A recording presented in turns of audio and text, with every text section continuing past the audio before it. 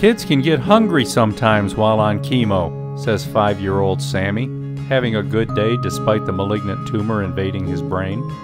Based on true events from the 1980s, Sammy's story is imagined by his mother and brother, authors M. Schmidt and Gene D. Donnelly, as if the young boy might tell it himself. The result is gripping. Told in 2 parts, Sammy's account first invites us into the everyday middle American lives of a mom and her 2 boys.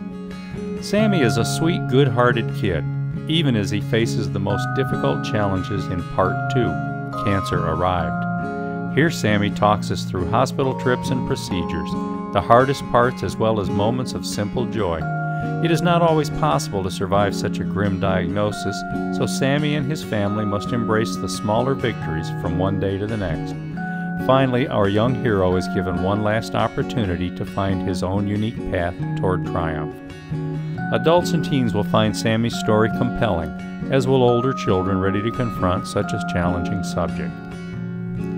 Grab your own copy and several gift copies of Sammy's story in dust-jacketed, cloth-bound hardcover, trade paperback, or whatever ebook format you favor, from Barnes & Noble's Nook and Amazon's Kindle to Kobo, iTunes, Google Play, and more.